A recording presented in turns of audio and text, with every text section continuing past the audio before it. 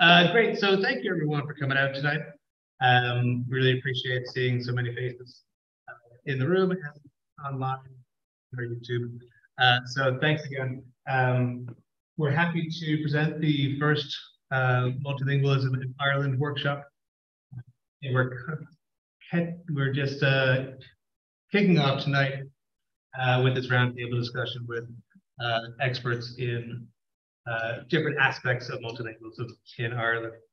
First to my right is Lucky Kambule, who is co-founder of MASI, the Movement of Asylum Seekers in Ireland.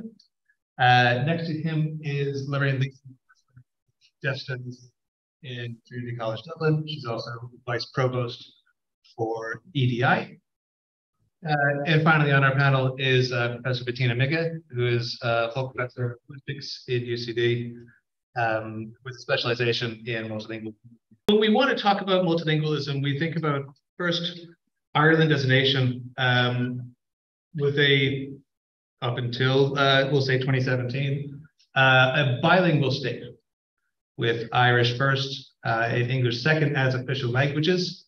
This has changed considerably over the years and has also been strongly influenced by the number of languages used by individuals here in Ireland, formerly a net immigration state, which is now a net immigration state.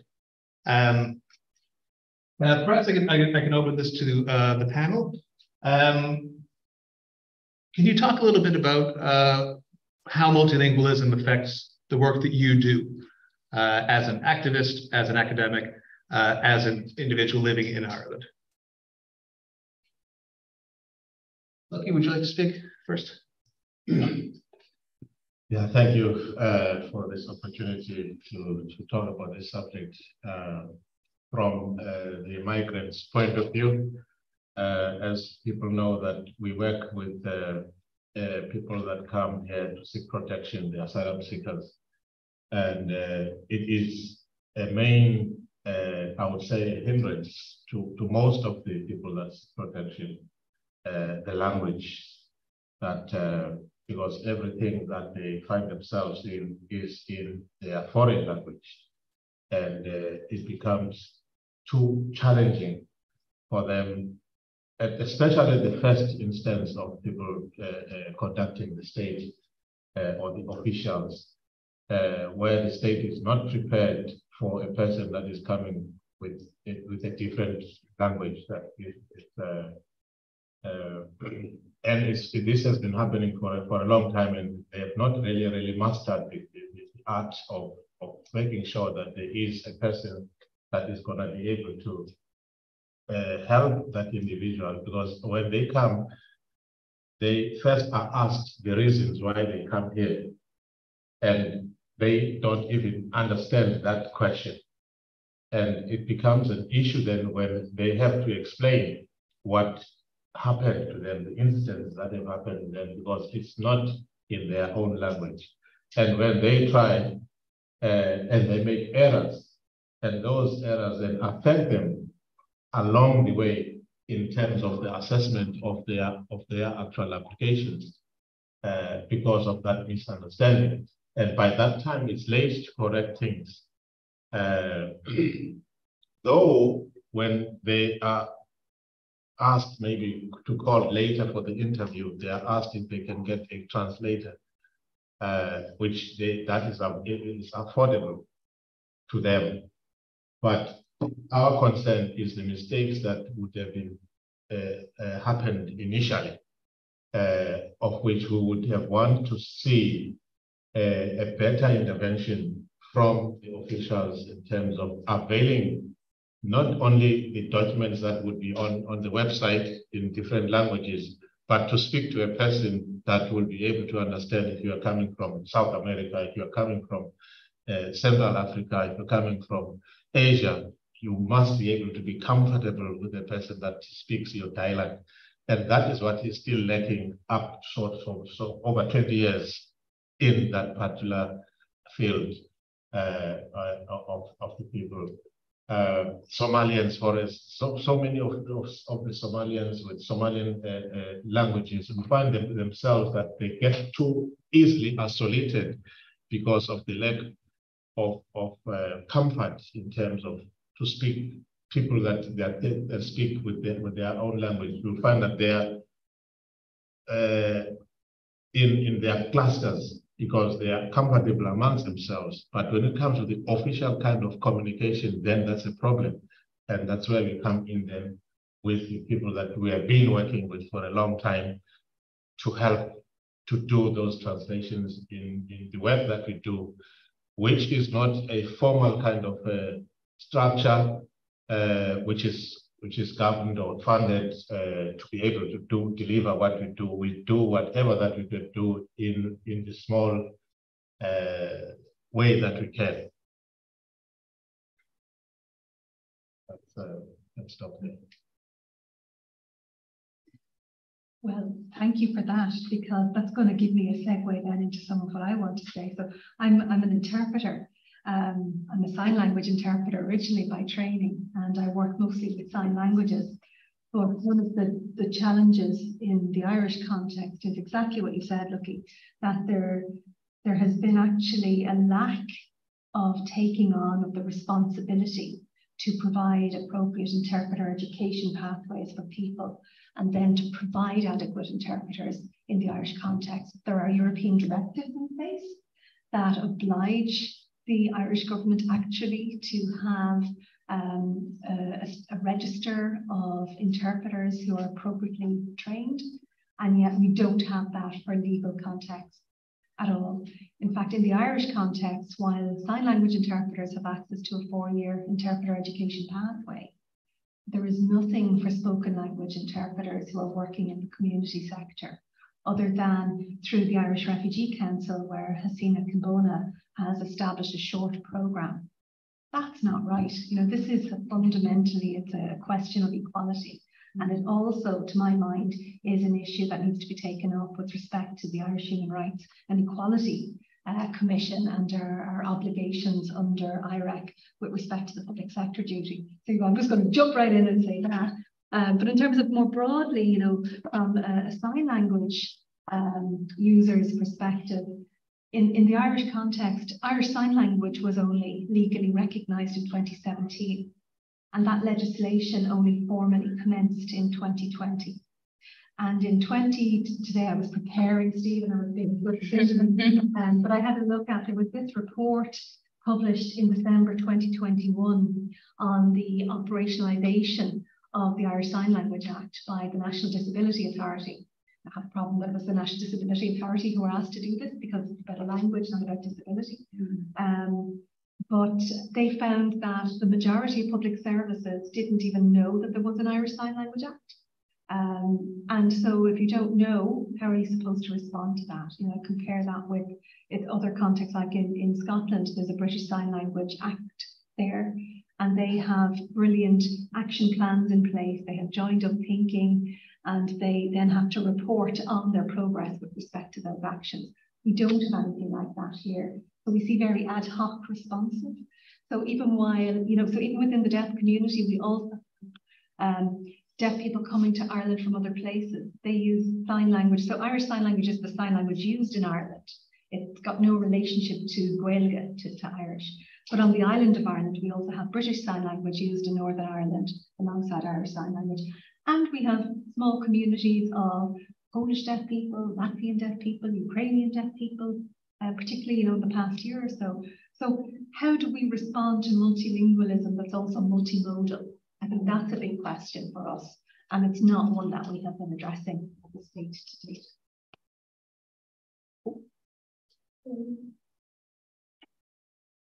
I guess that's going to kill the live stream. It's something I said. No. Censoring already.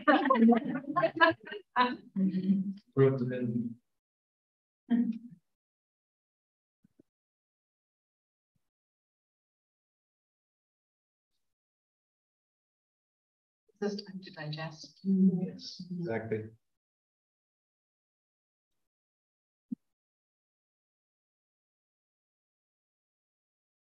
Okay, sorry about the No, I was trying to.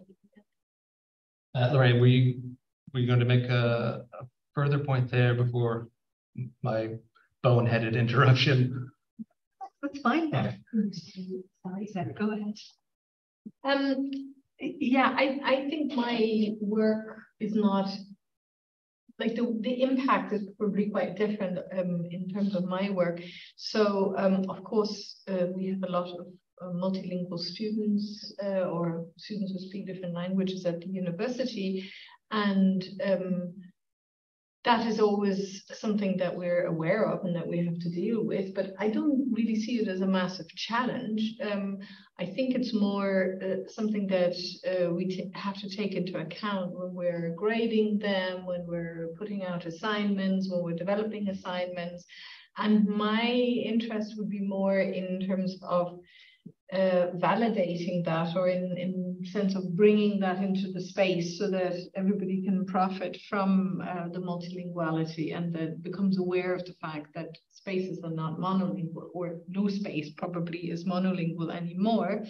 Now, with Stephen together, we've been looking a little bit about how the global university deals with that. I mean, the UCD as the global university in Ireland is obviously thinking, is promoting globalness, but we haven't really seen what that means in terms of language. It seems to be a non-language global behavior, or something that is just English. Because, and that's one of the things that we've been trying to look at is, you know, how do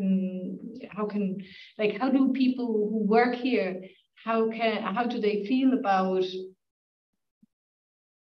for example, having to do pretty much everything through English, or are there spaces where they can do things through other languages, and would they like to have things done through other languages, or are there spaces where they already do it, and how can we promote that, for example? That's one of the things, and I think that's something also to bring back to the population as general, that probably most people speak different languages, and they should be comfortable to bring that into the public space and into the education space. The other area where I see it in my research, I don't think I've ever done research where I can just do it in one language, because there's always either things to read in another language, people to talk to through other languages, and I have to extend my own linguistic abilities or competencies in lots of different ways, or I have to find people who can bridge certain kinds of things. So I think that's the kind of thing that's relevant for me. But I've also noticed, for example, that there is a lot of interest in multilinguality, but a lot of people can't really see how that could work out. And I was talking to Lorraine just at the beginning that I always have a section in one of my undergraduate first year classes about sign language, for example. And a lot of the students find that really liberating, and they find that really interesting, that there's this talk, and a lot of them then want to do something. So we can see that there is interest. But I don't think this is really brought to any level, that most of the time it's there, but we're not talking about it, or we're not bringing it up. And I was saying to make this clear to some of my students, when in a lot of places on the continent of Europe nowadays, if you just fell into English and like say you did something in German and then suddenly you continued in English, most people wouldn't really find that strange anymore, and they would accept that. If I started speaking German or whatever in the middle of a lecture or a presentation, people would probably bring me away to a place to be treated. So, and I think that is something that we really have to think about as something that it's sustained very strongly, and very strongly felt as this hasn't really happened in Ireland, where there is development in that area that we need. Francesca Lamorghi is co-founder of Mother Tongues Ireland. I apologize for not introducing her earlier. Francesca, would you like to make a few points about how your work is influenced by and motivated by multilingualism in Ireland? Yeah, I suppose I have two hats, maybe just one head. And part of my work has been the academic work but that has always focused on children and children as they develop using more than one language.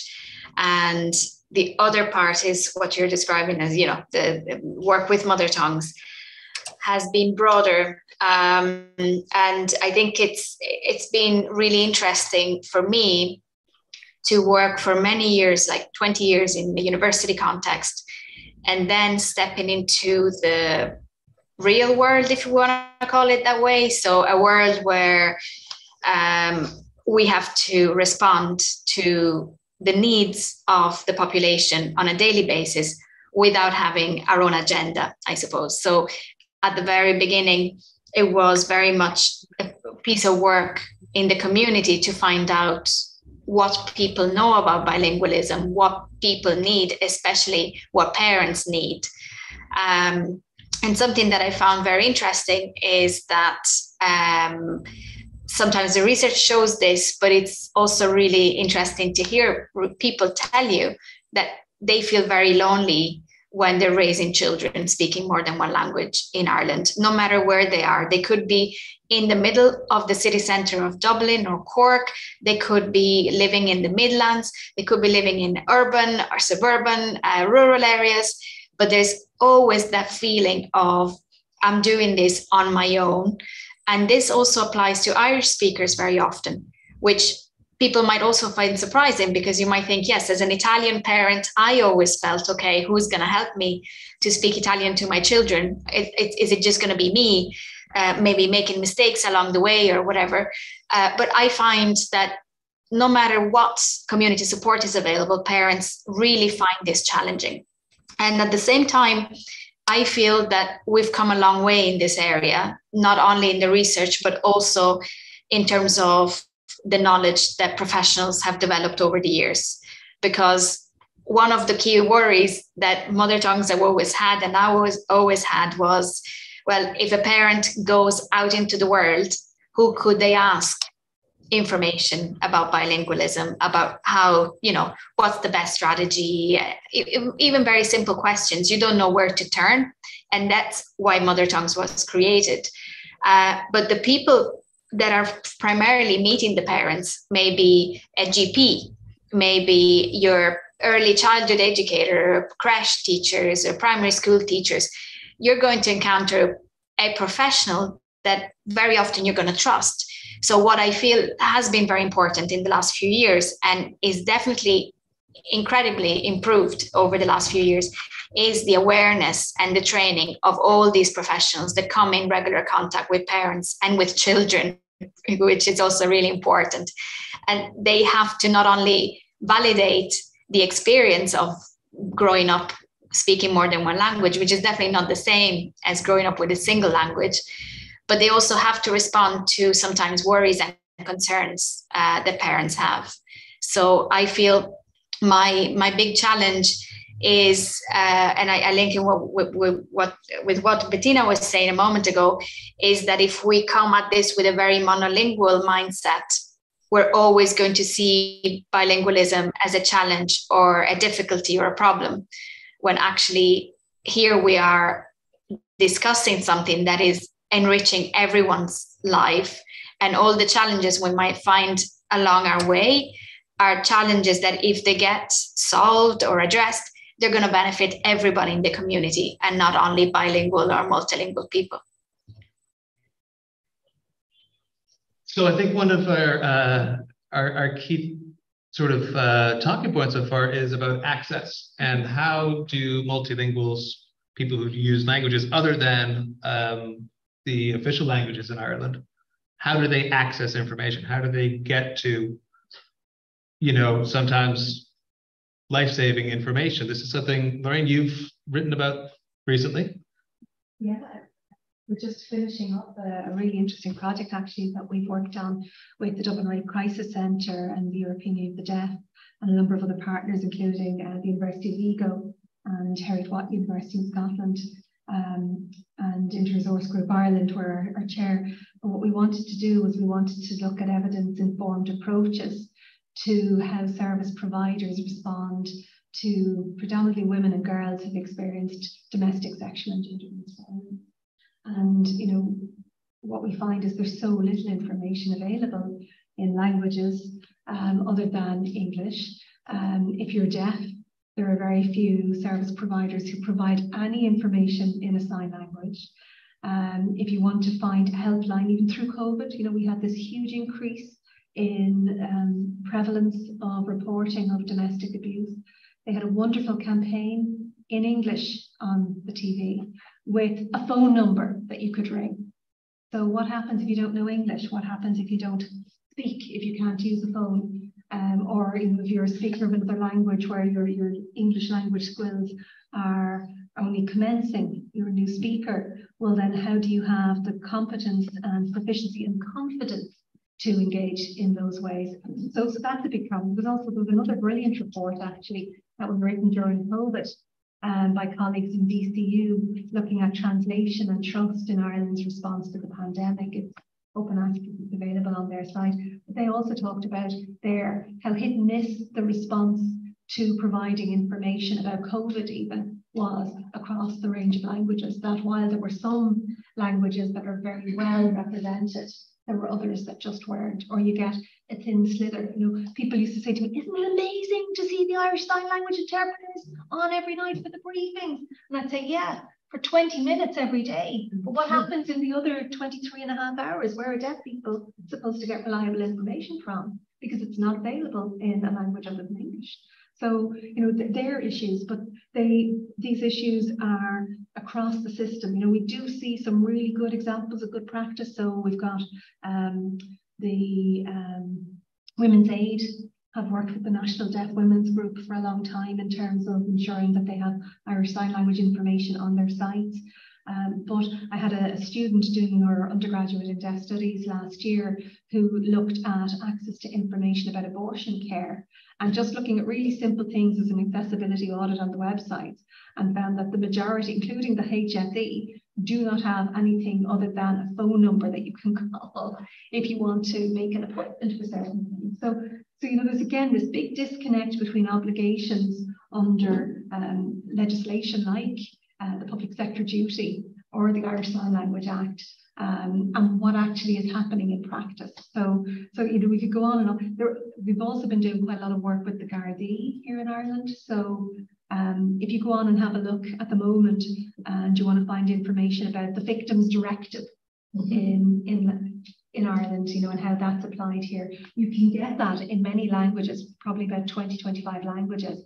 There's nothing yet in Irish Sign Language, but we have recorded that over the summer for them, an Irish Sign Language translation. And we have actually also, it's taken probably about 8 years to get to this point, but we have permission to move forward with the implementation of an Irish Sign Language version of the Guard of Caution, the Guard of Caution, because that wasn't available yet. So there's a whole ton of work that's gone on behind the scenes in terms of, you know, the research piece, the talking with communities piece, the engaging with the DPP, the Garda legal people have been really, really supportive.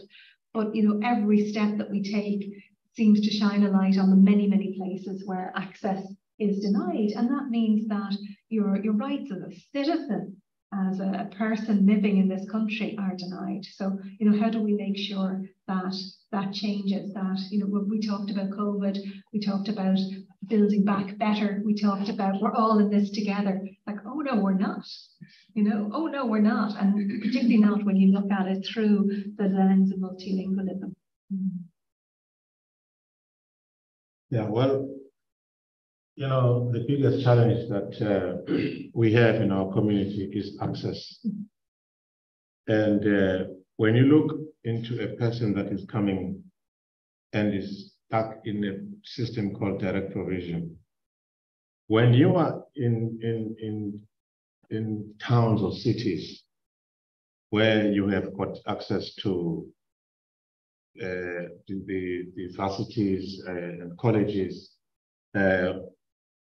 it's easy for a person to be able to get that information, and we also do help when there is information that is available.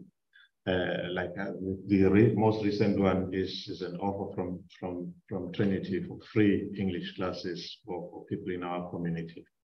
But the other challenge is that you don't have control of where you're going to be placed. You can be placed in the middle of nowhere. And I have been to these centers. There's a center in off the mountains and all that, no connectivity. And you want to integrate within the state, and the language is a barrier in terms of this integration that you want to promote. And more than that, that person doesn't have the resources, the connectivity, if you have to do things online. So those are the big challenges that we face in terms of the access. Even if there is something that is available, which is very, very rare, because the attitude from the powers that be is not to give the support to the people that seek protection at the time that they need. It is just the attitude from day one. I was in the system for 4 years. I know exactly what happens in terms of not getting that. It's what, I mean, in people like myself, for instance, could not have an issue with regard to communication. But if it's somebody that is coming all the way from Somalia, doesn't have a word of English, and is placed somewhere in Monaghan, in the middle of nowhere, there is no way that that person can be able to access information and integrate and do whatever the person can study. I was speaking to a family a few months ago from Syria, who there was a pharmacist in that family and a doctor, but their issue was the language, and they qualified. Their issue to progress was the language, and it's very strict here in Ireland in terms of you incorporate your own kind of qualifications, and it's worse when you don't understand English at all. So it's a big challenge with access, and it is a hindrance to progression. Yeah, that is just from my community that I you know, so now. Yeah. I would say it's probably the same when you think about a university context where everything is provided in English, and the assumption is you can just get it all through English. And if you come here as a student, then you must have passed your IELTS, and so you must be at the right level, and you can just understand it. And the same thing, you know, UCD is bringing in more and more staff from many different countries to show its diversity, but that doesn't mean that the linguistic issues being facilitated. Basically, you're thrown in and you learn. Now, you could argue that somebody who has an academic degree should be able to handle that, but not all academic degrees or all people are equally well set up for that. Now, I think what makes things better for people here a lot of times is that you build up these networks, right? So I know so many Spanish people who can then explain to me, or I live at work, I have a person who comes from another country, and they know this is always going to be a major problem. So when you're starting, think about that. So there is this kind of handing on information in a way as a network exercise. And some of the interviews that Stephen and I and Tobias have been doing as well, they show that actually also some of the staff in units, the administrative staff, who increasingly also come from different language backgrounds, actively use their language competence in order to deal with students from similar backgrounds, but there is no recognition within the unit that that's happening, or there are no credits for that, or the competency is not positively registered.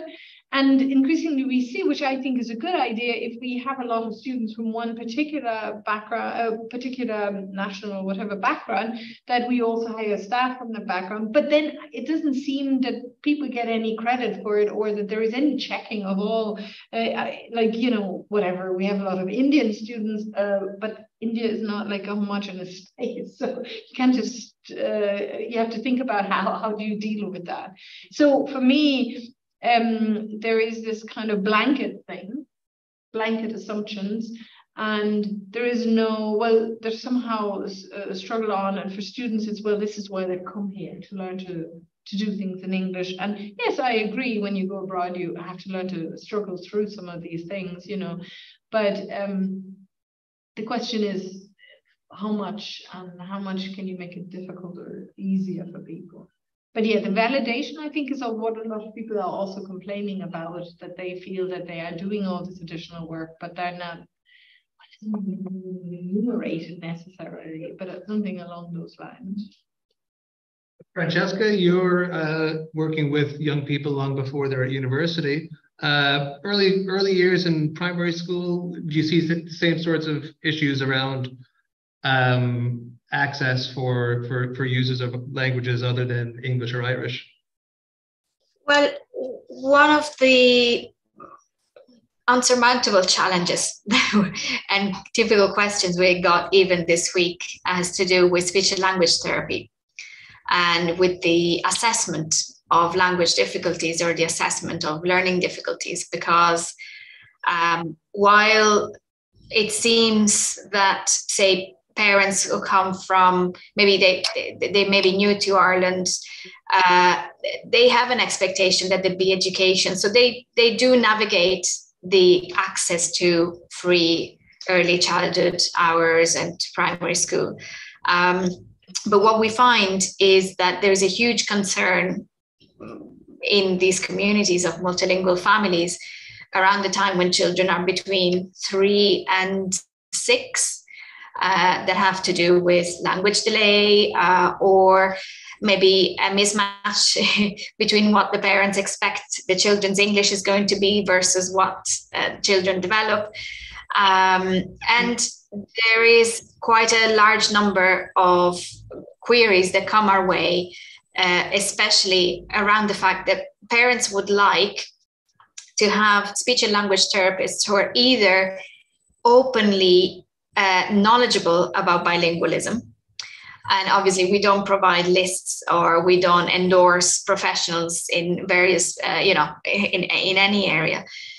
But also people would like to have therapy that acknowledges the child's knowledge in all of the languages. And that is currently not possible unless what some communities do is that they go to speech and language therapists who have trained in the country of origin, say in Poland.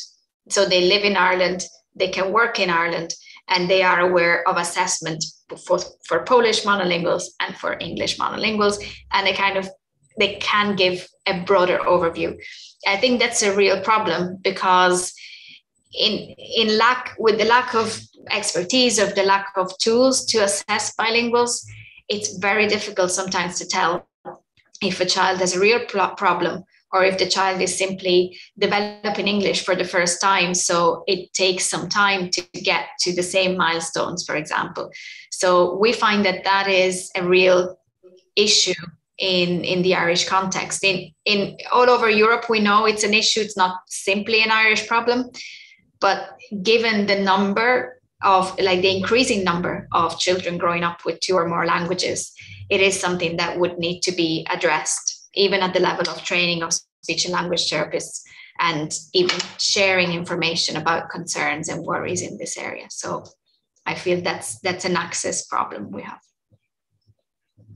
Just adding on that, because you prompted me to also reflect on the fact that for deaf kids, the majority of their parents are hearing people who've never encountered a deaf person before. And so trying to ensure that deaf kids aren't medicalized, and that the assumption isn't they'll just have a cochlear implant and therefore they'll be a hearing person. But rather that they're also duly given access to Irish Sign Language or another sign language, and that we make sure that we're putting in place pathways to ensure that they don't experience language deprivation, which is a really, really significant problem here in Ireland, but also around the world.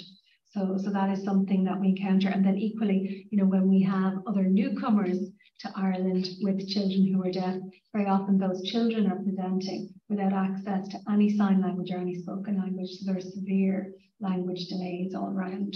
So there are, you know, all of these layers of challenge then that need to be unpacked, and making sure that the system can ensure that there are appropriate supports provided by the right people, you know. And very often to me that means having good trained deaf people who can step into these spaces where they have too been marginalised today. So there's an issue there of ensuring that deaf people have access to training to become, for example, a language therapist, or to be a teacher in mainstream schools, things that they're not currently allowed to do.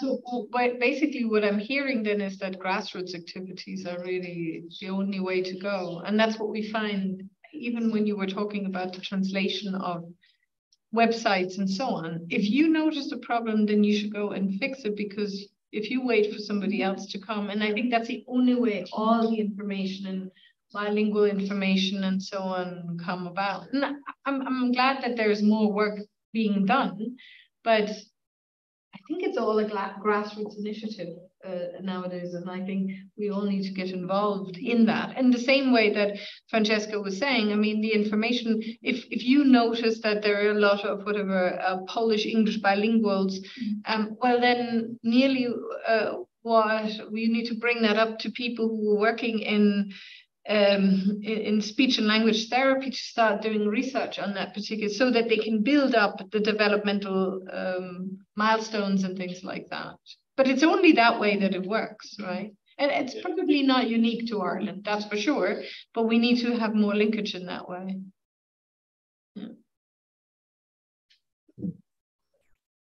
Yeah, no, I fully agree with that. And if it were not for the work of the grassroots, we wouldn't be where at least we are as marginalized groups of people.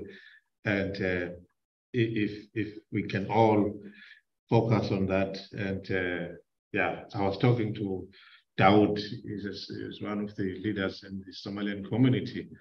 And we have developed a booklet, an information booklet from ourselves, and it's in English. And we want to be friendly to the other communities. And he is going to now translate that into their language, so that when we talk, they understand. And it's a way to go. And there's no funds for that. It's just people just doing the work which they love to do, and it is those results. Because at the end, there must be those results. Yeah, agree with that. Francesca, this is probably one of those rare times when wearing two hats is actually quite fashionable, because you get to do the grassroots that links your research, correct? Yeah, and as I was hearing your comments earlier, I was thinking there's a really big difference between the two, because when you're doing research, you're definitely very often in this area addressing real world problems, which is great.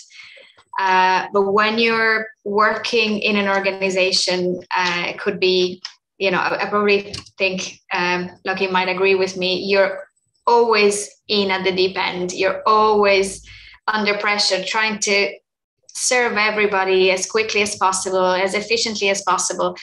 And there isn't enough manpower to actually get the work done, because you don't have government funding, you don't have the resources.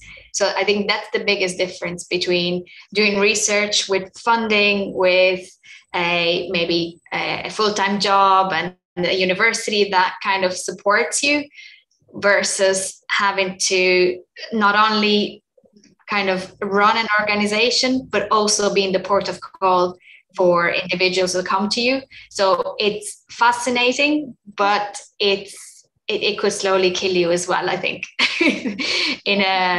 because it's a very intense and very emotional work as well. Are there ways for us to link in better with communities, you think, as an academic community, to make real inroads? I mean, your work for years and years eventually found the right ears in Senator Daly. Is that it? Do you just knock on doors until you eventually find the right one, do the right research, have the right timing? I mean, it's... Part of it is certainly about the power of one-on-one conversations and the building relationships over time, and then trusting that there will be other people who will have those conversations. So you get a snowball effect. And I think, that's where COVID helped. It was in terms of visibility, brought conversation, which brought interest. And, we can certainly and must build forward on that. So I do think there's something there. I think it's also about, it's about effort. You've talked about this, Lucky, and Francesca just talked about that too. It's about, who has to do the heavy lifting. And one of the problems is that so often it is the people who are most marginalized, who are most overwhelmed with having to deal with systems, who are maybe victims of crime or, struggling financially, who have to figure out how to make the system do what the system should be doing automatically. And that's not right. So I think that as academics, we have a duty of care where we can to be working with those. I think I'm fortunate. I came from working in NGOs into academia. I've always been an interpreter. I've always worked with deaf communities. So I feel that I have a foot in each camp.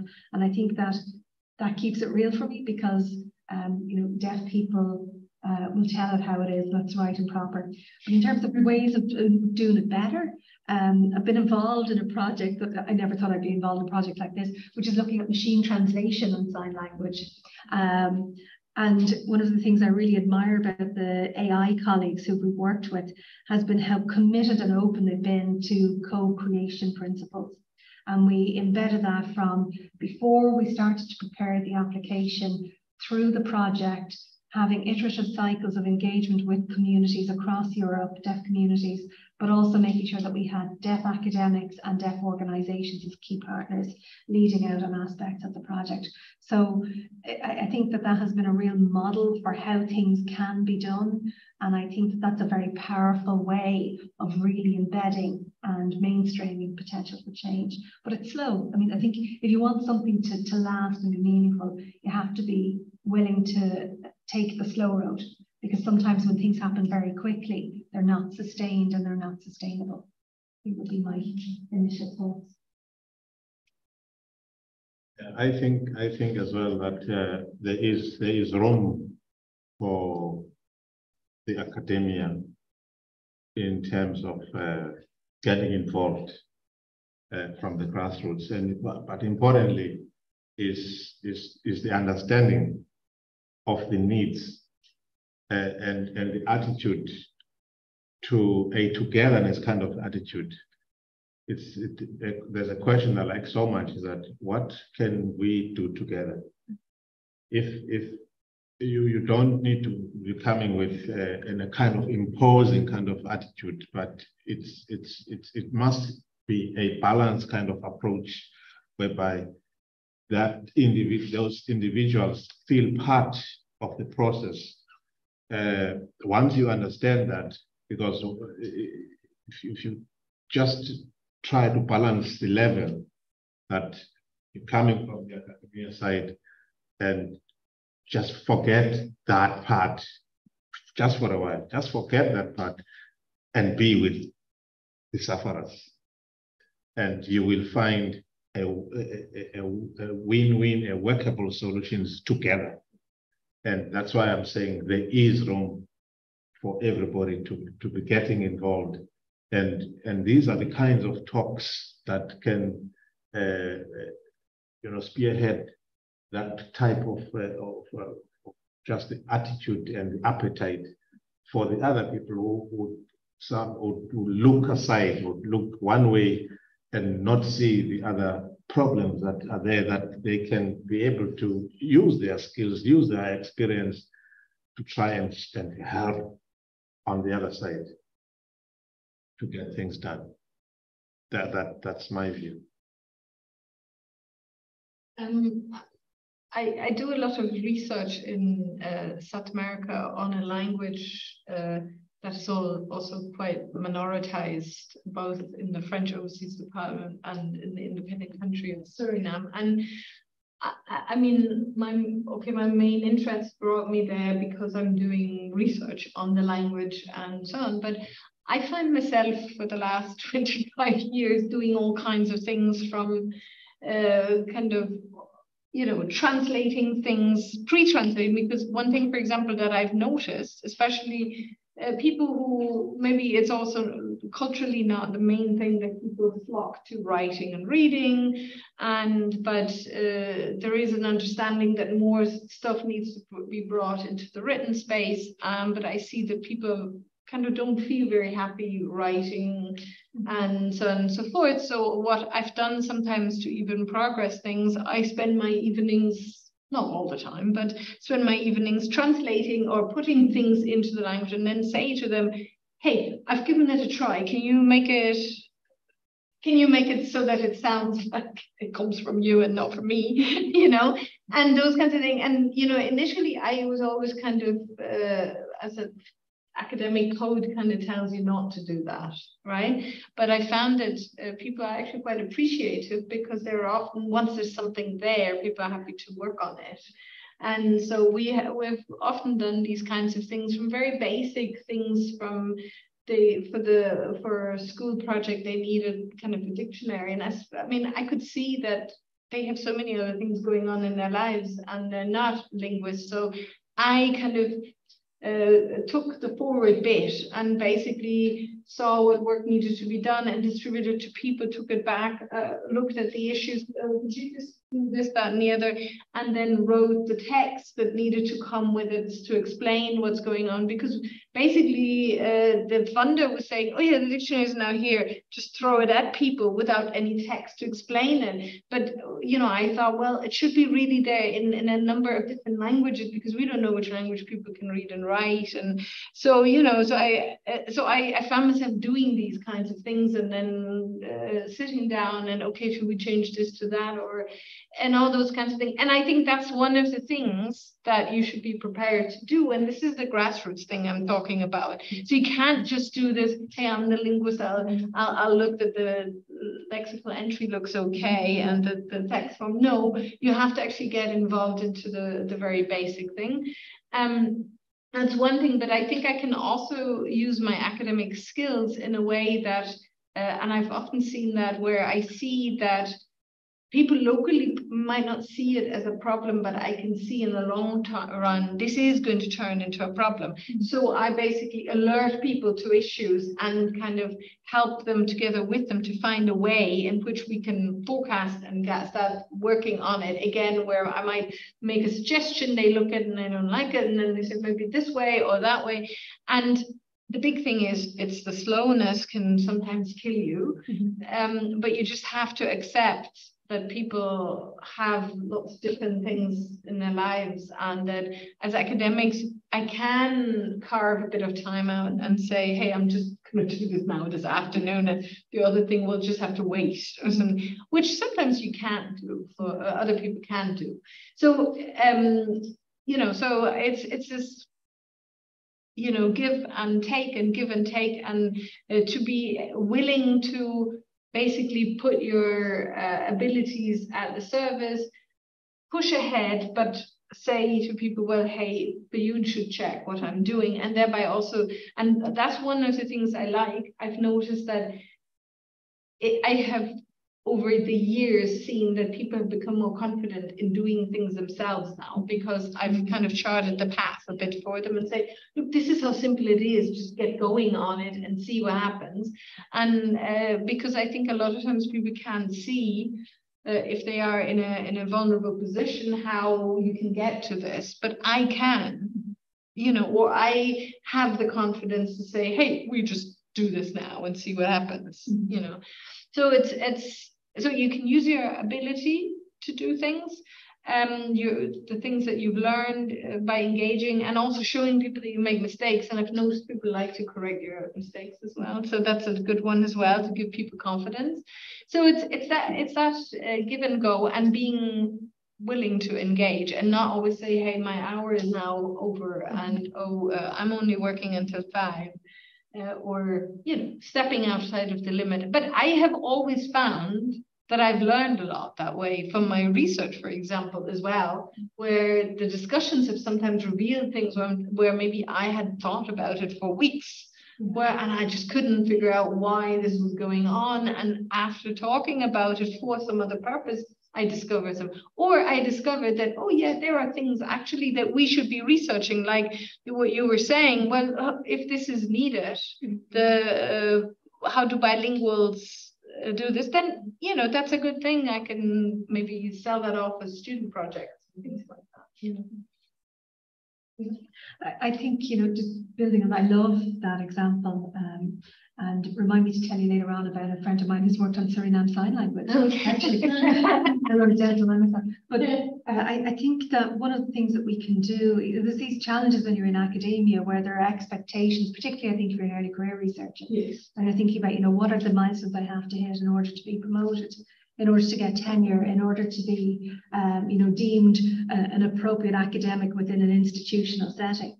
And that can sometimes rub up against what you really, really want to do for the community. So I think academia has a lot of reflection to do in terms of thinking about, you know, if we're asking people to report on service to the community, service to discipline, engagement with communities, well, then we need to not see those as siloed things separate from research. I think we need to see them more holistically. So I think that's a sectoral, institutional thing to be thinking about. But in terms of, you know, the kinds of work that can really be very meaningful and grow change and grow competence in communities. During COVID, myself and my colleagues at the Centre for Deaf Studies offered training to a bunch of 24 deaf people who trained as sign language interpreters. And they were going to work between sign languages and across different modalities, including for people who are deaf blind. So that would include thinking about haptic communication and other things. But of course, we had to do it online, which is very challenging. But one of the things that we did do was we linked up with the Houses of the Oireachtas. And we also linked in with our own project, the Justice Science Project, looking at gender-based violence. And we thought about, you know, the gaps in the lexicon that existed in those domains. And another colleague in DCU has been looking at STEM and STEM glossary terms.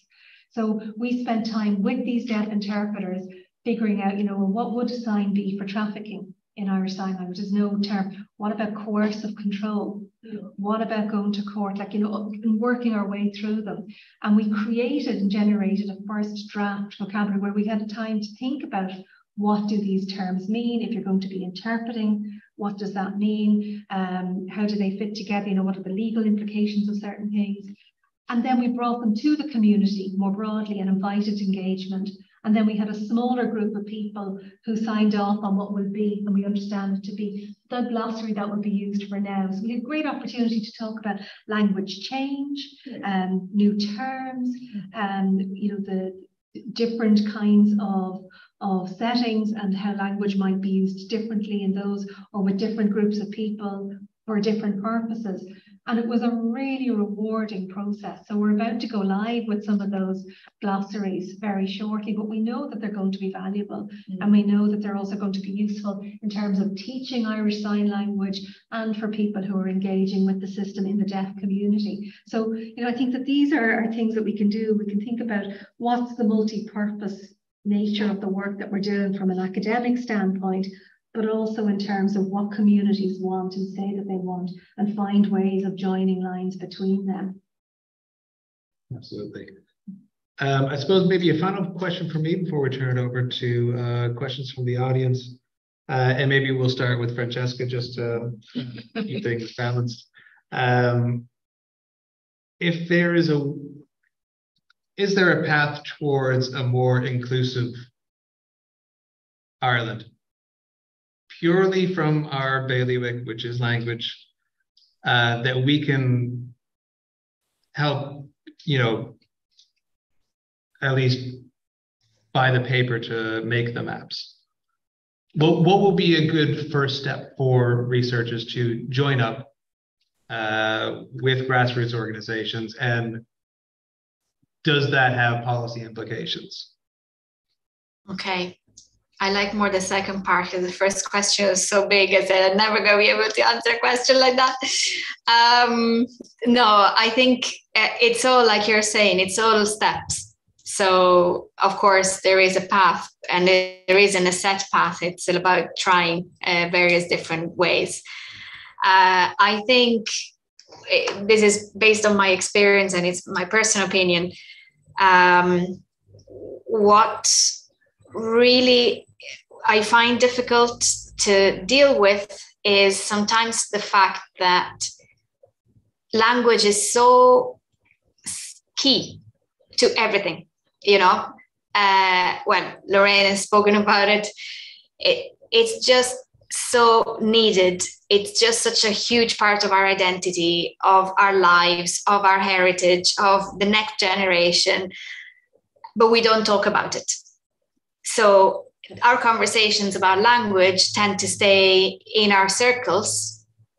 And even though there are international celebrations, I've seen events all over Ireland, even in libraries, it's still very, very limited considering how important language is. So I think this is the first step, maybe, in my opinion, going really from the very beginning, is to collectively raise awareness of how important every language is. English, no doubt, English to access services, English to communicate, to socialize, to feel part of something. I always feel whenever I really managed to speak English a little bit better, and I mean more in an Irish way, I suppose, I felt that I was a little bit more part of the people around me, my neighborhood, my friends, my own children, who now are, Irish.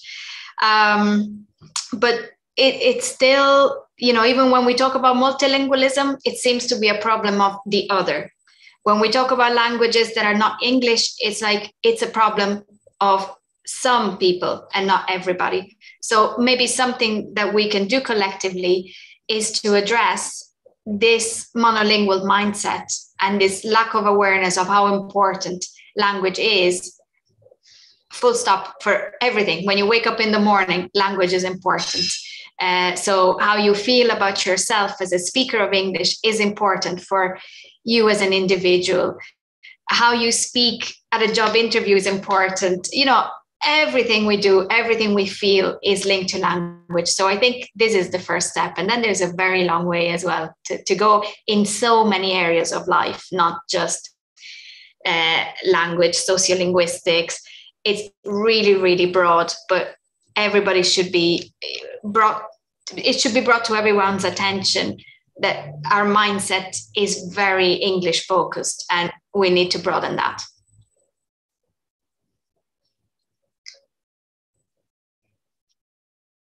Yeah. Well, if you look into what the gap that we have identified since we started this chat earlier, you can see that there is a way, there is a path there for this awareness. I agree with Francesca there. And to me also is about from the children's side of things. And it's important that it is instilled at that level, at that age, if you want to carry on with this. And all languages are important. And it's very important as well, even if a person is coming as a foreigner here, learning the foreign language, but not really moving away from their own kind of culture, from their own kind of language. You'll find some in families, for instance, who children end up not speaking their native language, and they are speaking the foreign language, and it's like their language now becomes foreign language. and that is, it needs to get back there. That at least at home, let's speak our native language. When we go out and in school and etc., then you can speak the language that you can learn, because that's where you lose the value, you lose the culture. For instance, no child speak Irish language, you know. If you know it is at school, but it's you know, it's going down, I would say, because of the fact that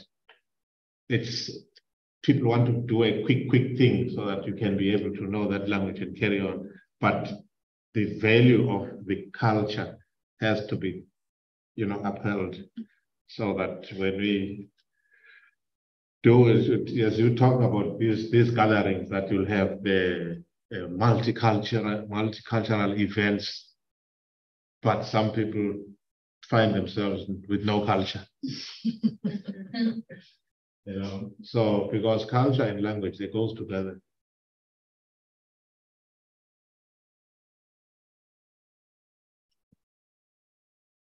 I mean, you're hitting on an interesting point there, because I think the celebration is always about the global, the multi, and while I think it's important to do that, it can be quite threatening for some people, or in some contexts, and I think often people don't realize how threatening it can be from certain perspectives.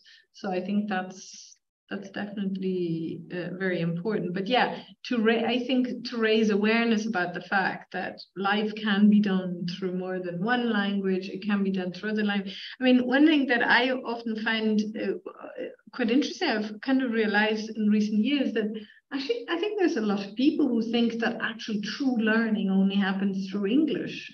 And I'm always kind of flabbergasted about that, because I think that is quite.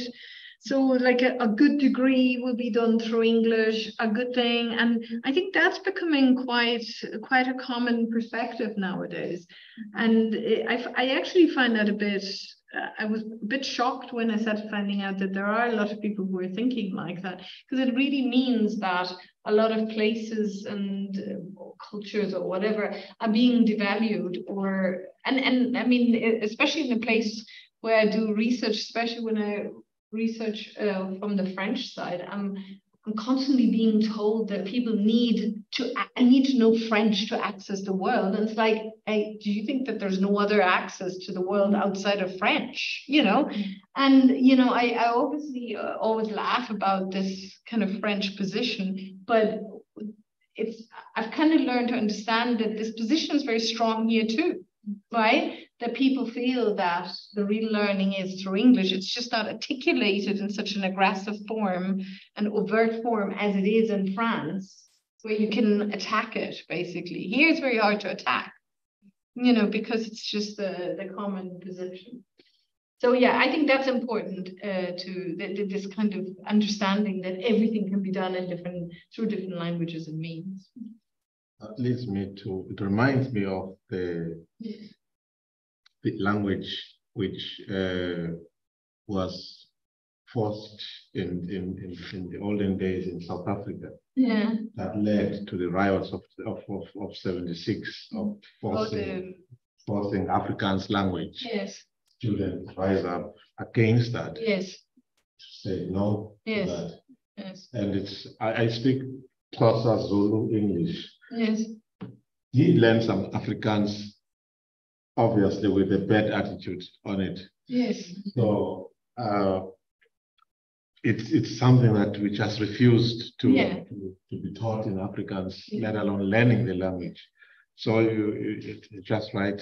It can't be that one language dominating others. And I mean, there is this big European perspective that only through European languages you can learn something, because African languages are not good enough in South America. So this is there, but we see it at the upper end of the hierarchy. And I think I think for a long time, people didn't think about it, but I think especially around English, it has risen. And we do know, I mean, we were just talking about that a lot of our graduate students turn up here because they know that buying English for their degree, through their degree, is something that will get them better jobs and things like that, which, if they see it as one thing, that's fine. But if then the attitude comes, which I then see you starting to develop from that only through English is a way to access knowledge, then that becomes difficult. Yeah.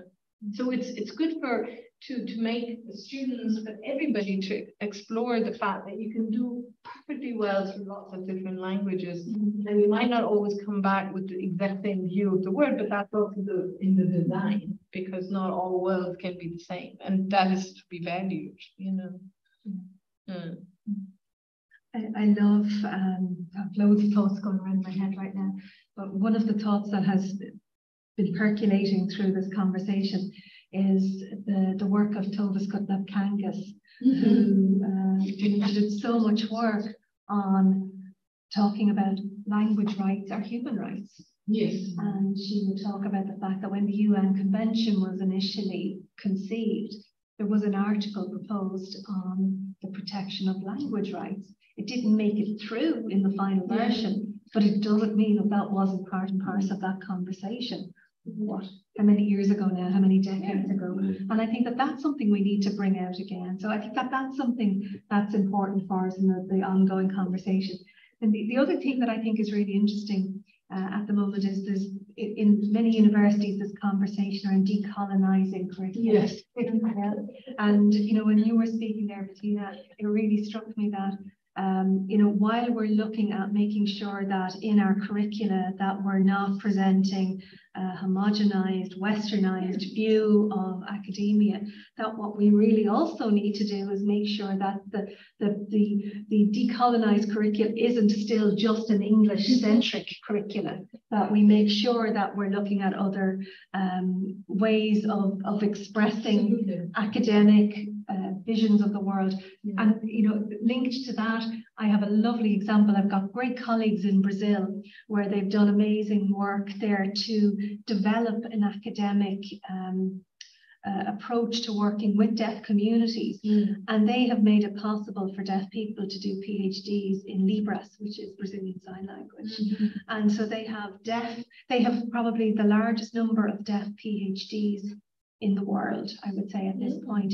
And it was because of very intentional interventions. And I think when you look at where, for any equality piece of work, where we see outcomes, it's where people have made intentional interventions and where they focus on and they insist upon reporting over time. So I think if we want to have meaningful change in this space, we're going to have to do that same kind of work.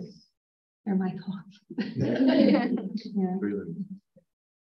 Okay, I just want to take a moment to thank the panel for everyone being very generous with your time, and also our gathered audiences for also suffering through this warm, humid September evening.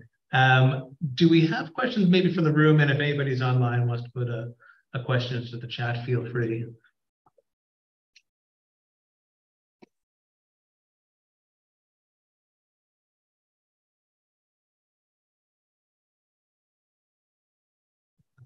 Yeah, thank you so much for this wonderful roundtable. And I don't really have that much to add, but what struck me is, I'm in the university setting. I'm in the School of Languages. We teach, guess what, French, German, Italian, Spanish, Portuguese as well. And these are main languages, but I'm wondering how we can teach them, because, there's also the question of trying to involve minority languages or less major languages other ways, which come with a whole load of difficulties and practical ones as well. But there's something else thinking about how we teach them, because it seems to me a lot of the time it's like, oh, this one is spoken in X number of countries and that, etc. That means that you can do this, you can use the language. But I wonder if there's more that we could do in terms of, well, you can use this language so you can help others. This idea of this language, well, you can use it for the help of others, and whether we shift our thinking and how we talk about that with our students, or how we try to get them to think about a different way, a different perspective of it. And it's not really a question, it's just something I'd like to put out there.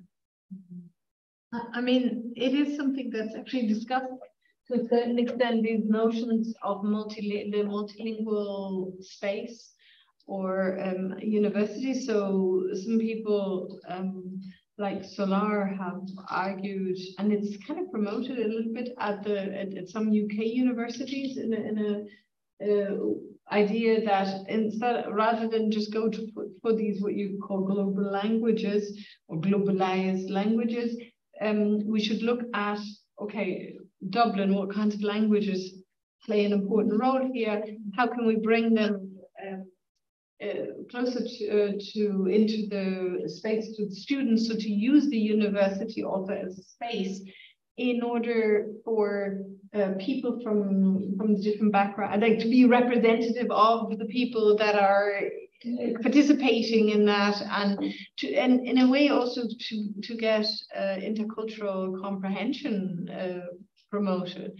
And I think it's a very good idea that we shouldn't just, as you say, teach people languages that bring you far away, but also to understand the local context.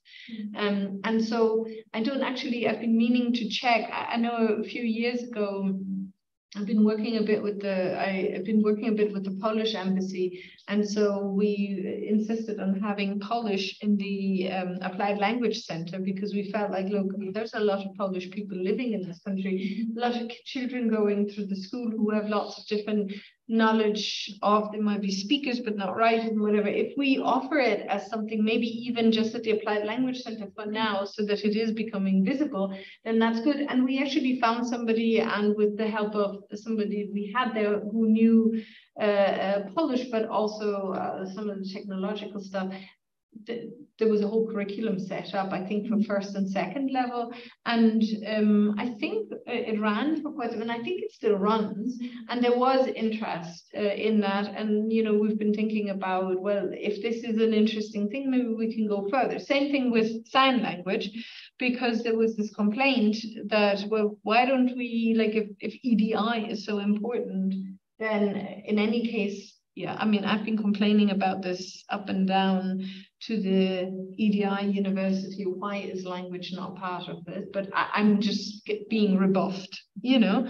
But sign language, actually, it was, again, a grassroots initiative where the people in the Applied Language Center said, we want it here. We want these kinds of things here. So it was made available, and I think it's very popular, and people take it as electives.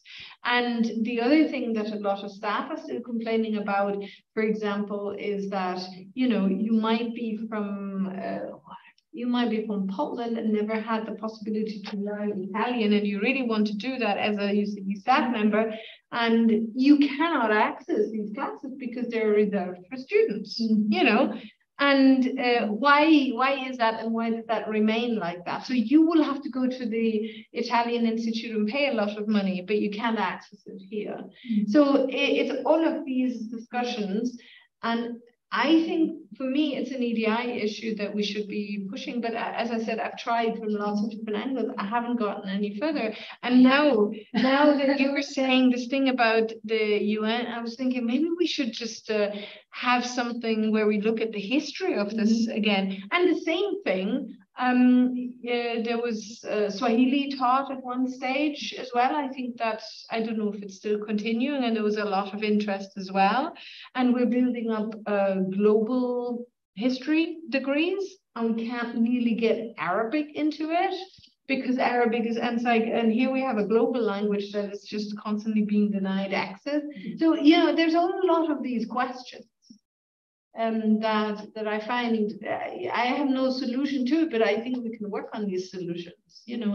But again, it's also about interesting people in that, you know. And there's short-term possibilities, for example, where we could encourage. Now, my thing has always been, for example, for students, we always hear that students are afraid to go abroad, to spend more than a holiday abroad. So But a lot of countries have these short courses where you can go for 3 weeks and whatever. So, you know, it's like you're going on a holiday, but you're doing a course on culture and language here. Could we not have have more of those and promote them to students? Maybe have a little raffle for tickets that the university pays some of the tickets so that you don't have that high fee or something. You know, there's so many different things that we can do in order to bring in all of these components. Some want to learn languages, others want to learn local, others want different. All of this could be possible, but we just have to have somebody who sits there and looks at the logistics of it.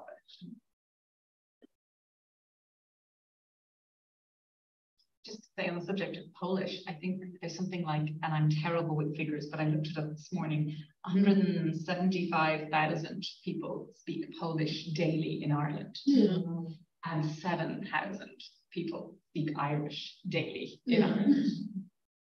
So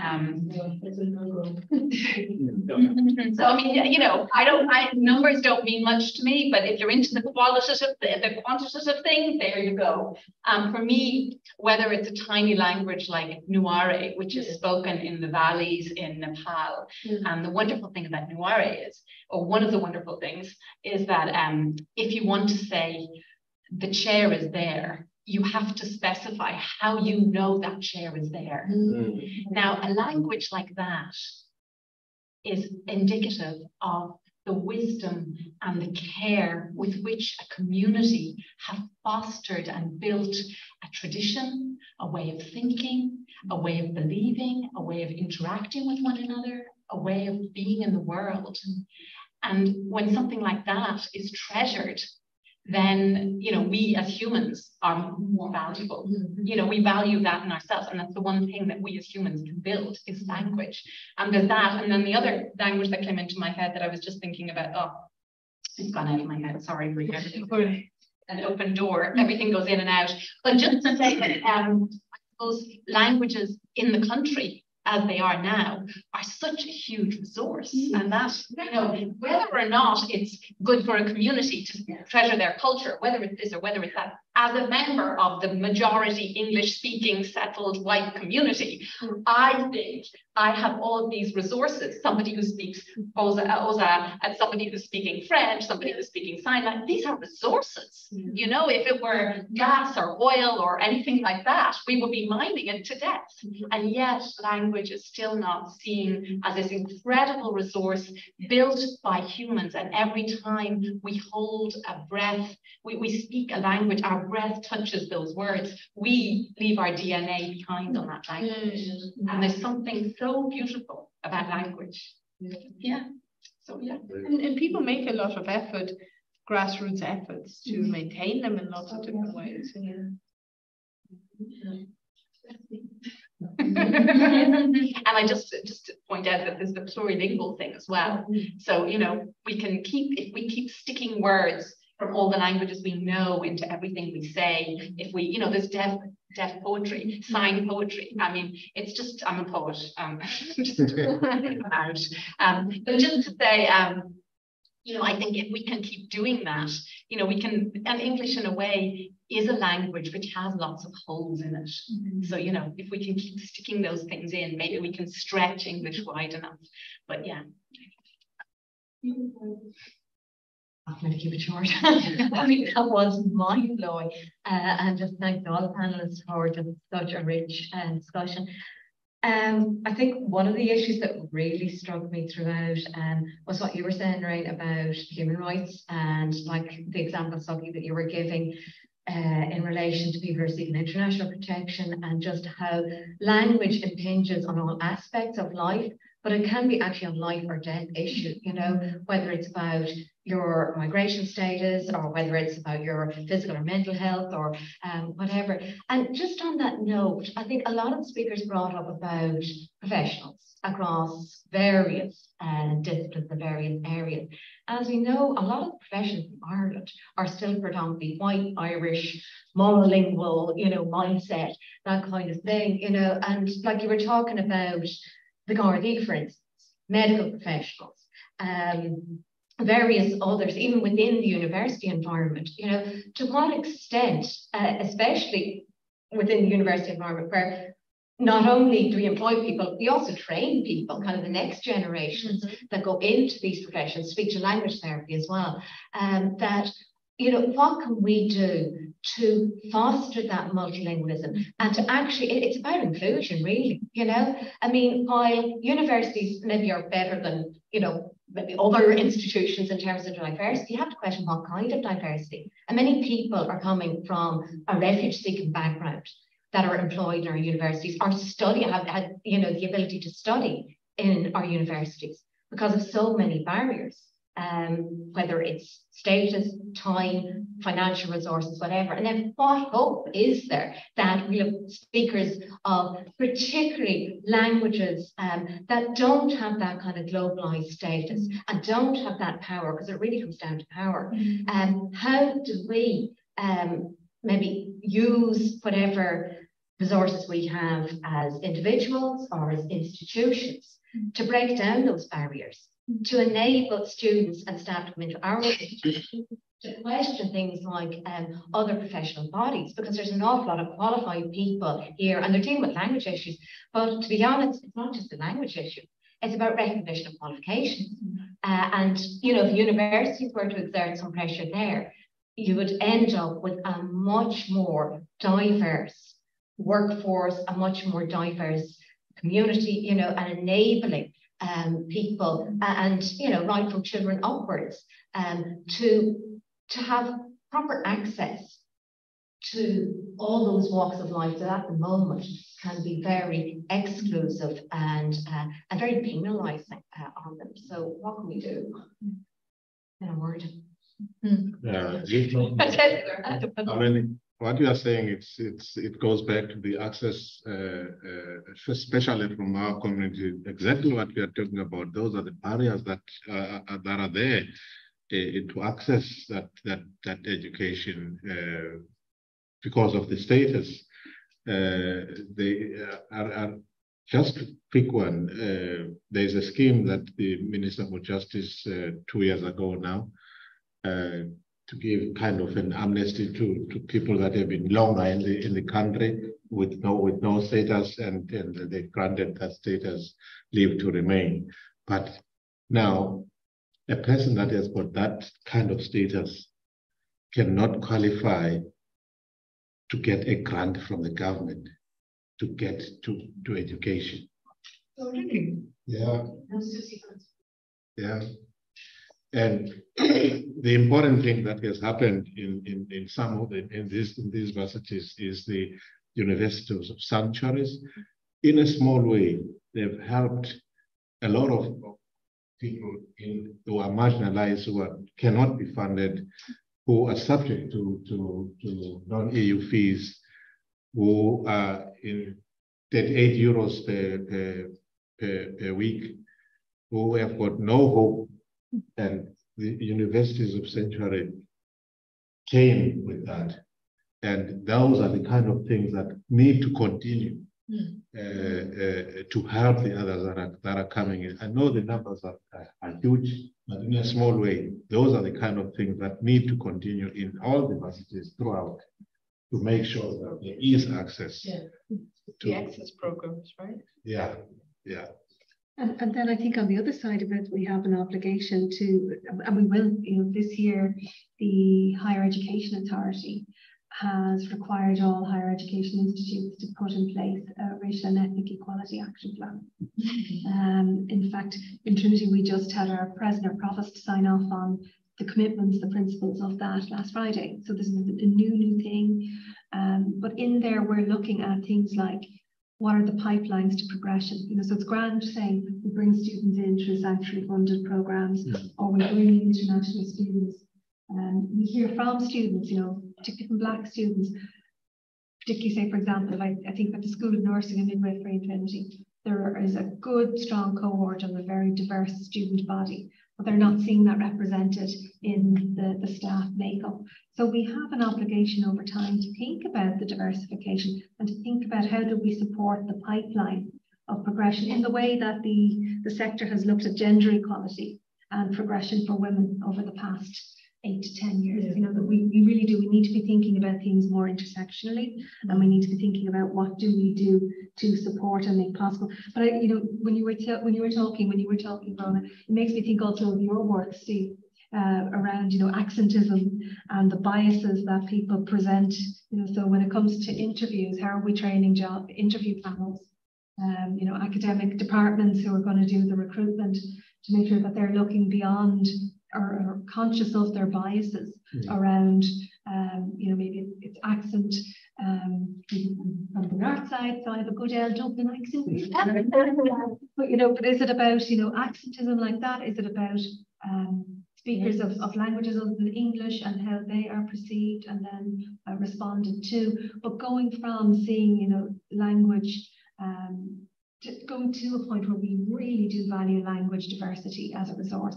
I think that has to be something fundamental. And I think part of the way we do that is by making sure that we make this an equality, diversity and inclusion. I think so. That's fundamentally a part of what we're doing there.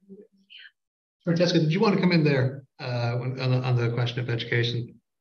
Yeah, because I think 2 questions or 2 comments come in. I think they are linked. They're 2 sides of the same problem, because first there was a question around kind of inspiring new learners of languages to take up a range of languages and to take them up, not to go abroad, but to actually being used. And then it's like, okay, well, there's a lot of professionals that would need to have language knowledge, or we believe it would be a real advantage if they did.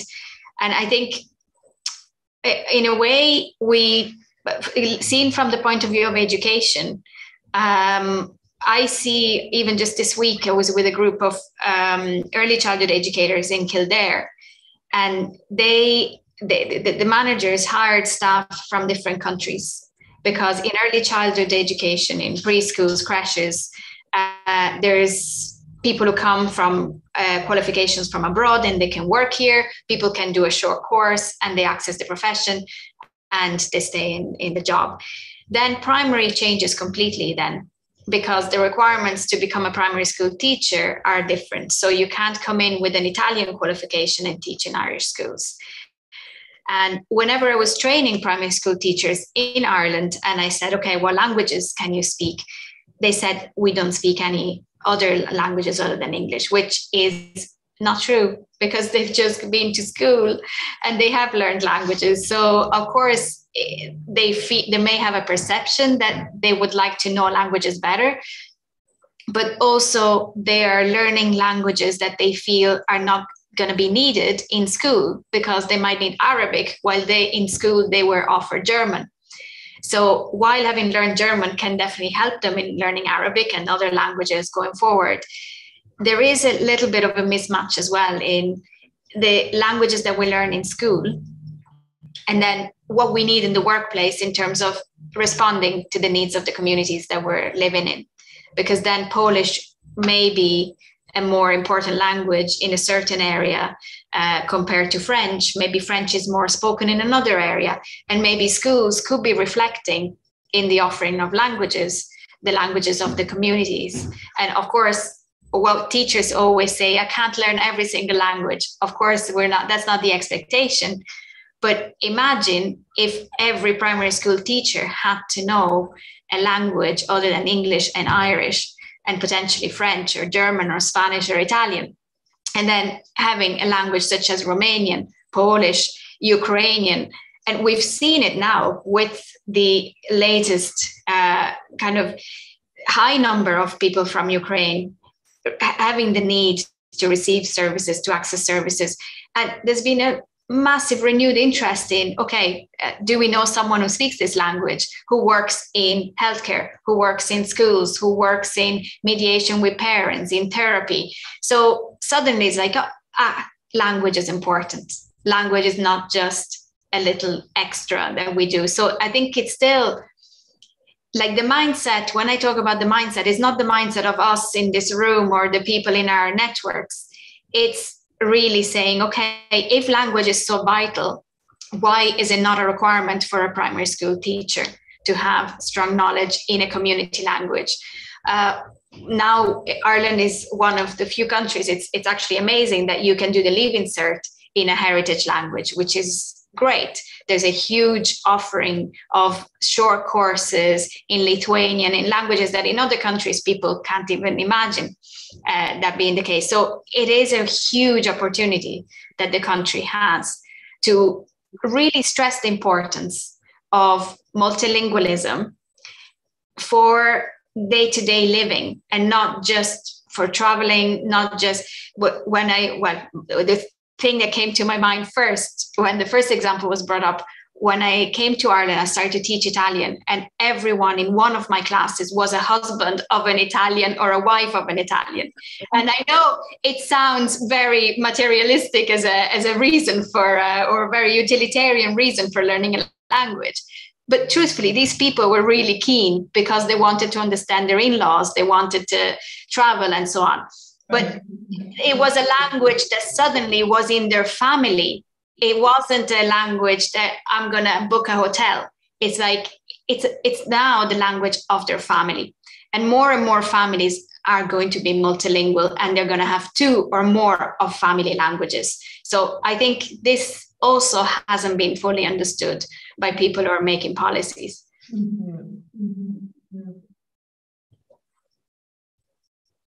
Any more questions, or shall we call it an evening? Well, thanks very much to the panel, Dr. Francesco Laborgia, Professor Bettina Vigge, Professor Lorraine Leeson, and Lucky Kambule. Thank you all. You're all warmly invited to refreshments in the next room. And everybody watching at home, you were also invited to refreshments in your own home. In my language, via boca. I thank you. Fantastic. Well, thanks again.